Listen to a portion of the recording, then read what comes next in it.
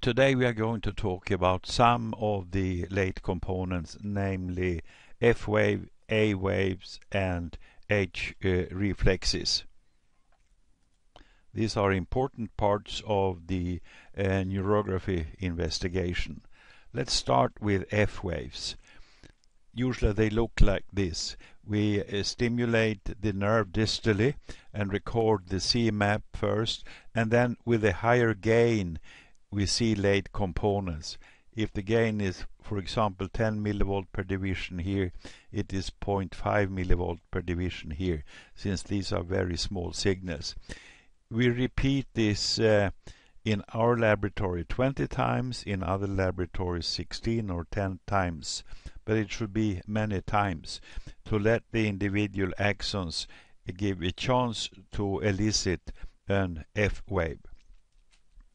The physiology behind this is that the axon is activating in antidromic directions after distal stimulation, and it invades the motor neuron that then becomes depolarized, and it stays depolarized for a short while when the axon now is starting to become repolarized and ready for a new impulse.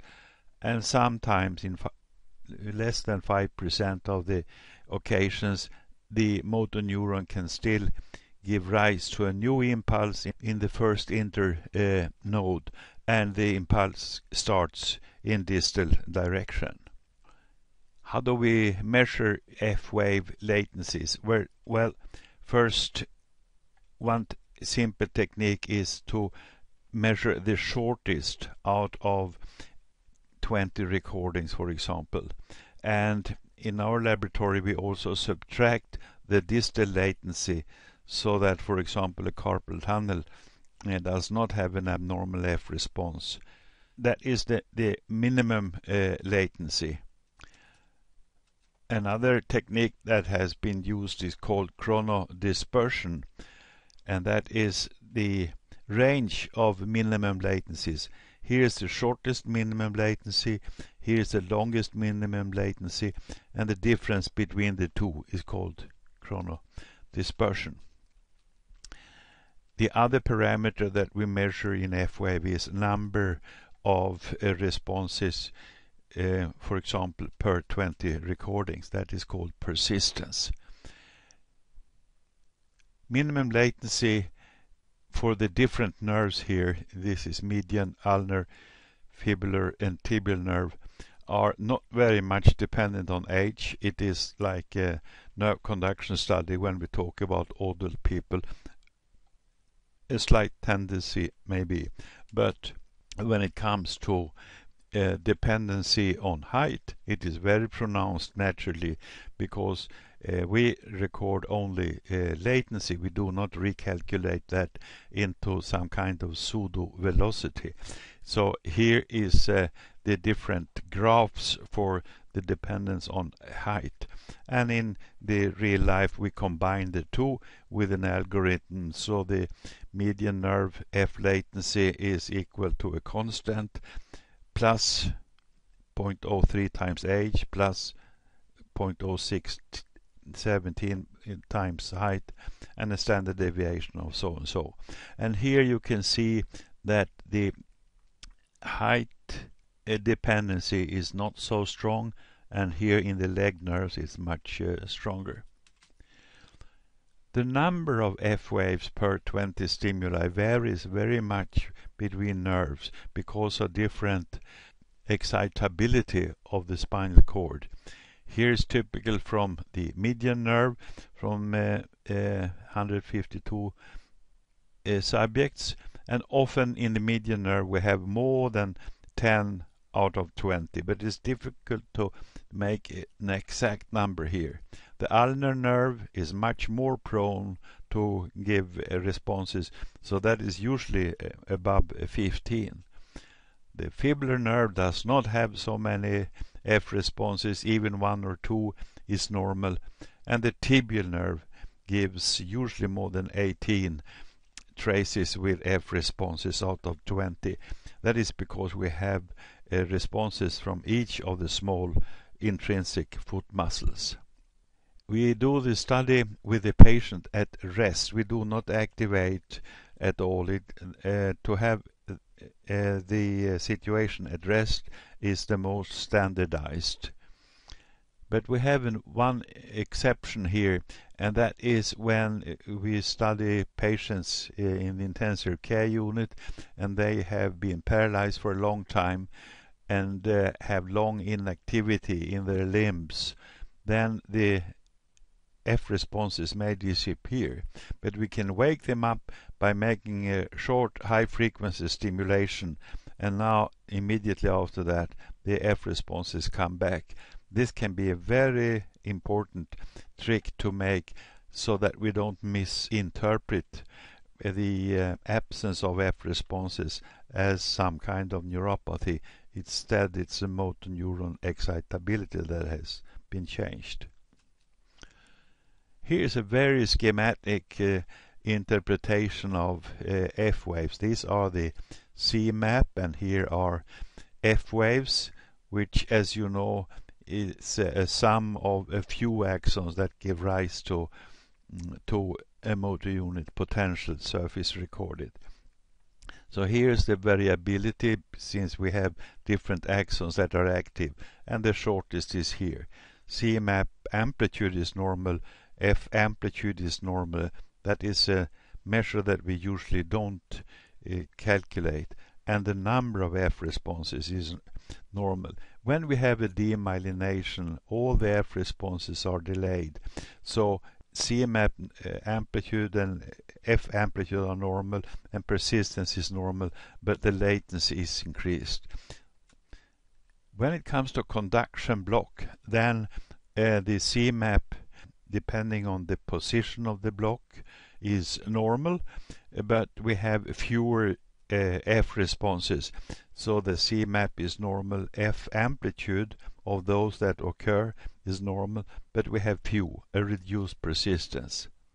If we go back to normal now, and then we look at next type of pathology, namely axonal loss, for example in a nerve trauma entrapment or so, we have reduced C map amplitude, and we have fewer F responses because we have fewer axons where F responses can be transported.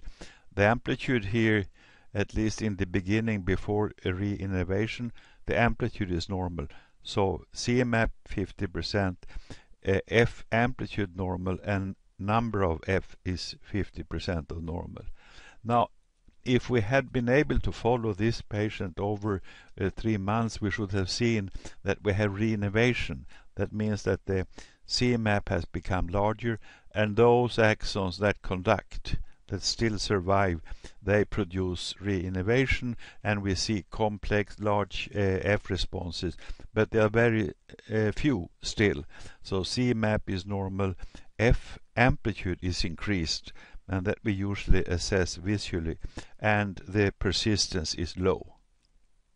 That is the chronic neurogenic situation. If we have a myopathy, the C map amplitude is normal or lowish, and the F responses should be low compared to normal material, but this is always very difficult to measure. But at least it's important to see that the persistence is normal. So C map is low, F amplitude may be low, and persistence is normal because all the axons and neurons are there.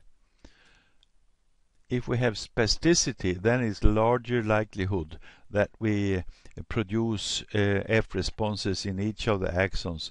So therefore we have a summation of F responses to give this F wave in many of the traces. So the C map amplitude is normal, the F amplitude is increased, and the persistence is really increased. It fills up every trace, and there is an increased dispersion as well. Well, these were some simple schematic drawings, and this can be good to think in these lines when we make the interpretation of F responses. Here we have the practical usefulness of the F waves. Since we are studying 2 meters of nerve instead of only half a meter in the forearm or the leg, it is easier to detect real slight changes in the conduction, and many publications have shown that the F-wave latency is the first and the most sensitive parameter to detect a slight slowing. Here is the upper normal limit for the patient's age and height, and here you see that all responses come outside the limit, and here is the shortest out of the 20. If we have conduction block in the Guillain-Barré anywhere along the nerve, above or below the stimulation, we do not produce any F responses, so that is empty. Here's another technical situation where we have the Charcot-Marie-Tooth type 1, and first of all you see a lot of late components here, very pronounced. The velocity is 26 meters per second, so that is half of the normal. And then when we look at F responses with the ordinary sweep speed, we see something here, but it comes way too early. This is not F waves. This is something else that belongs to the CMAP. And now when we change the sweep speed, we see the latency that is very much prolonged. It's 64 milliseconds, and with the conduction velocity we expect exactly that latency. So remember, with slow velocity, change the sweep speed on the instrument. We have usually looked at the increase in latency and reduction in number, but we have also the other way around, that we may have too many F responses, and that is in spasticity, where many axons give rise to an F response. Here is the normal side in a patient, spastic on the left side, and here you see that many F responses have summated to give this high amplitude and signals and fill up every trace. Here's another patient. Left median and left ulnar is normal, and right median you see more than on the left, and on the ulnar more than on the left. These were very slight clinical signs of increased reflexes in this side. One thing that we should think of is when we judge the persistence. If the amplitude is low because of loss of neurons, then we are expected to find fewer F responses. And here we have the amplitude of the CMAP in number of standard deviations from normal. Lower normal is 2 standard deviations, and if we have good amplitudes here, then we have normal persistence, but when the amplitude goes down and is abnormally low, then we also have correspondingly lower F persistence. So it's a line going through the graph like this. And now we shall look at some of the classical motor nerve parameters for different conditions, but we shall concentrate just on the F waves. So in demyelination we have increased, in Guillain-Barré and critical illness polyneuropathy. When it comes to persistence, it's reduced in axonal damage in neuropraxia, Guillain-Barré, ALS, all these because they also have low CMAPs. And in severe CTS, when we have low motor amplitudes. Now we shall talk a few minutes about the special phenomenon when the motor neuron is giving more than one F wave per 20 stimuli, and we call that repeater F wave. So that is really F waves, and they repeat 2 to 7 times. If it is more, by definition we then call it A waves. Here is an example. This F wave and this one and this are identical, but here in the other traces you see this is other F waves, these are other F waves. So among the different F waves we have one that is repeating with constant shape and latency. When we superimpose, we see that better. Here is another way to visualize repeaters. For example, if you see number 2 here, this and this and this is the same. And if we look at number 4, this and this and this is the same. So this patient had many repeater F waves. And when we superimpose, we see that this is just one superimposed. It looks like one signal here, and the others do not show a constant latency. Here we have 3, and you see these 3 are superimposed with a darker line. The frequency of repeaters is very low in healthy. We can have a few in some of the nerves in each patient. That is not definitely abnormal. But when it comes to demyelinating polyneuropathy, ALS, carpal tunnel and so on, then we have an increased chance of seeing repeater F waves. And that is true for all nerves. This is median nerve. This is for ulnar nerve with another entrapment, fibular nerve for another entrapment. And the mechanisms is not fully understood. Is it just a statistical chance that we give many stimuli and therefore it's a chance to see a few identical discharges from sun axons, or is it really a sign of pathology? Here is an attempt to discuss the latter. If we have an hyperexcitability with increased central influence or less inhibition, it may be that we produce extra F waves. If we have a problem with the Renshaw inhibition that is regulating the firing rate of the neuron, which we have in certain intoxications, and we can also have that in certain neuropathies, we may have extra discharges. Another thing is that if we have a loss of axons, we have a retrograde change in the anatomy and physiology of the motor neuron, and we get a phase of hyperexcitability that theoretically should be able to cause the repeater F wave. I draw that conclusion on basis of the fact that so many of patients with repeater F waves have some kind of axonal loss. And finally, we also have the situation when we have lost other neurons and our main neuron is still intact. If we have lost a lot of neighbors, they in many cases provide inhibition to this neuron. So if we lose inhibition because of loss of neighboring neurons, then this one can become influenced and give extra F responses.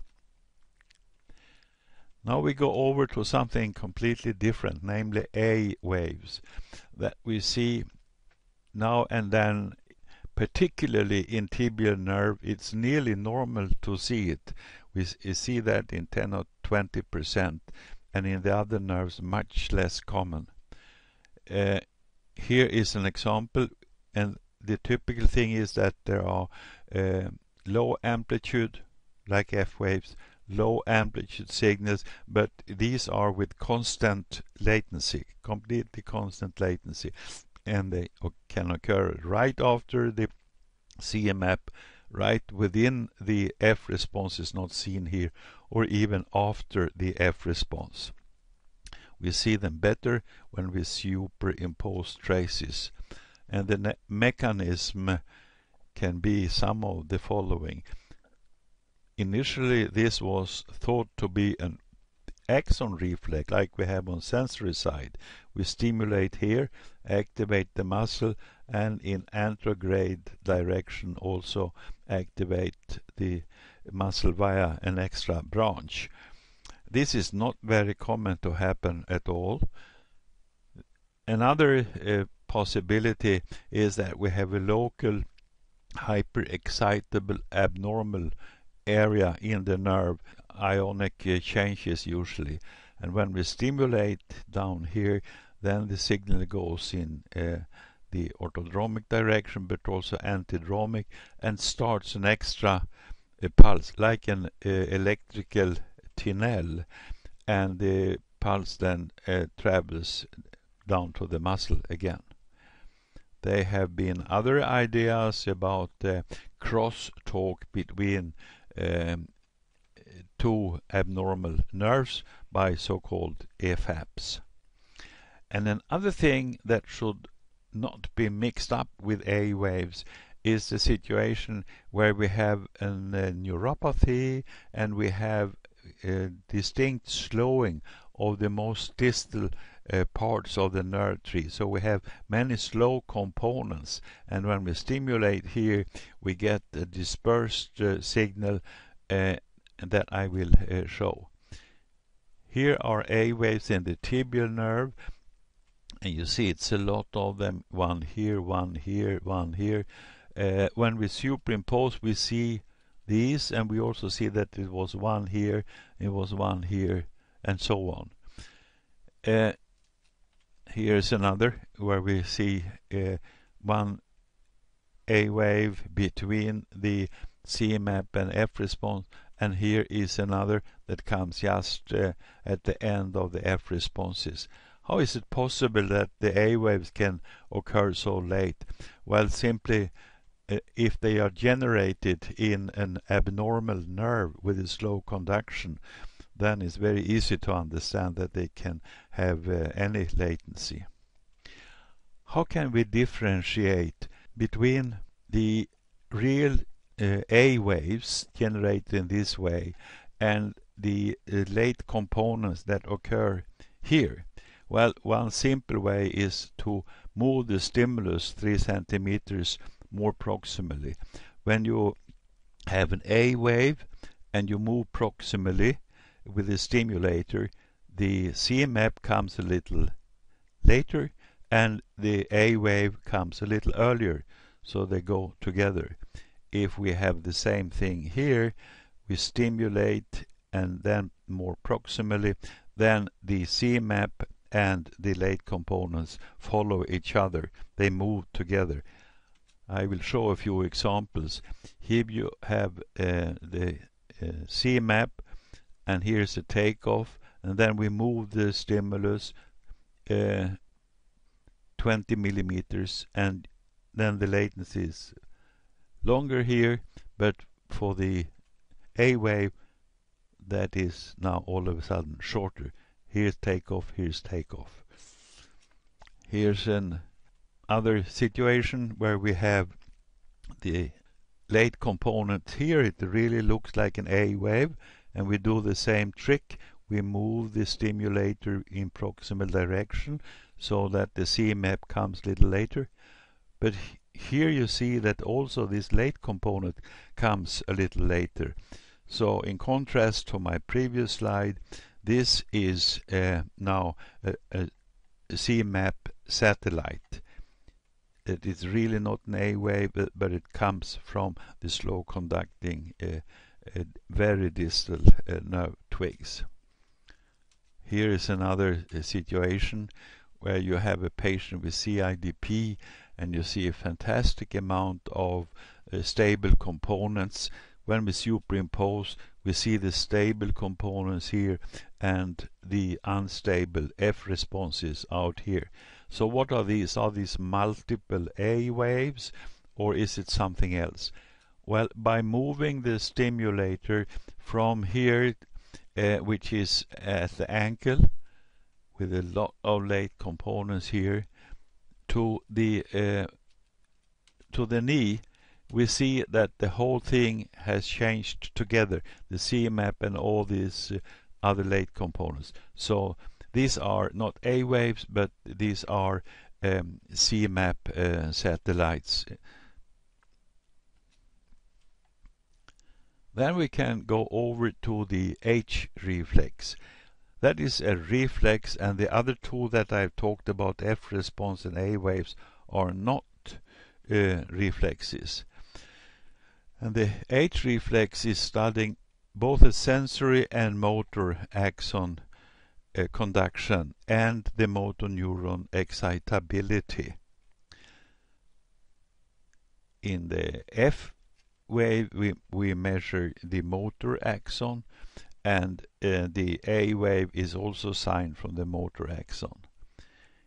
Here for the H-Reflex, we measure latency and amplitude in relation to the CMAP amplitude. And here is the mechanism for the H-Reflex, where we stimulate the nerve here with a very slight stimulus, and that impulse goes both in distal direction and in proximal direction. In the retrograde way with the sensory nerve, it is then jumping over to the motor neuron, and that provides a motor response. And by stimulating very carefully, we are able to stimulate just the sensory, and therefore we just get this response. We increase the stimulus a little, we see it higher amplitude. And then when we increase the stimulus even more, then we also start to stimulate the motor nerves in both directions. And this motor nerve that goes in the antidromic direction will meet the signal that started here and came out as a motor. It will be collision right here. So with increasing stimulus, we start to see M wave, and this one will be collided and disappear, and finally we only have the F responses. When it's the F, then we stimulate motor and get the response from the motor. So it's a motor-motor. This is a sensory motor. The H-reflexes can be done mainly for a few levels of the spinal cord, both in S1 and in C6, C7. Here is H-reflex tibial nerve. Slight stimulation, we start to see the response here. Here are the late responses, and then we increase the stimulus strength so that the CMAP increases, and you can see how this disappears more and more. And here is for the arm to flexor carpi radialis, the same phenomenon. These are a little more difficult to see, and we don't see them in 100% like we do in the leg. So therefore it's a little more questionable how to interpret the absence of an H-reflex in the arm. Here is another, the same patient, the other side.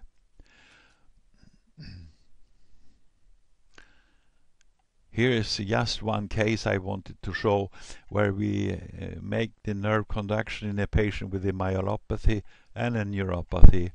He had this very low and abnormal motor response, and with the same gain we saw the late components that were higher in amplitude than the CMAP, and that is not possible that this is an F response. It must be something else. And when we stimulate with little stronger, we get the little higher amplitude here, and the late response disappeared. This is what it looks like when we repeat the stimulations, and you see that the pretty constant shape of this phenomenon. And here is when in this patient I reduced the stimulus strength and the CMAP disappeared, and we still have the late responses. So this is H-reflex in this muscle that was spastic. The protocol is that we stimulate the tibial nerve with low stimulus strength, a long duration to favor the sensory nerves, and to make a very low frequency, because we have something called habituation where reflexes disappear. That is not true for F response, but for H-reflex. We record over solus or gastroc, and is useful for F1 radiculopathy and also polyneuropathy, myelopathy. And the reference values, you can either use published values that are related to height and age, but in unilateral cases, in unilateral S1 radiculopathy, you can use the side asymmetry to guide. The asymmetry should be less than 2 milliseconds if you use exactly identical electrode positions. This is for the arm, median nerve, flexocarpi radialis, and otherwise the same thing. We also have one more thing regarding reflexes, and that is in some laboratories they use so-called T waves. That is the patellar reflex that you simply not only look at, but you record the response from the quadriceps femoris. And here is at rest, where you get the small response, and with slight activation you get the facilitation and much higher amplitude and little shorter latency. This can be done in any muscle where you do your studies with the reflex hammer. Here are some summary of the A wave, F wave repeaters and H-reflex. The CMAP satellite is late components that follow the CMAP when we change cathode position. So that is a part of a neuropathy. A waves, they are generated anywhere along the peripheral nerve, indicating a local axonal hyperexcitability and has nothing to do with the motor neuron. It starts in the axon and varies in latency. F waves come from the motor neuron. For each neuron, they do not occur so often, probably less than 5% as we have measured.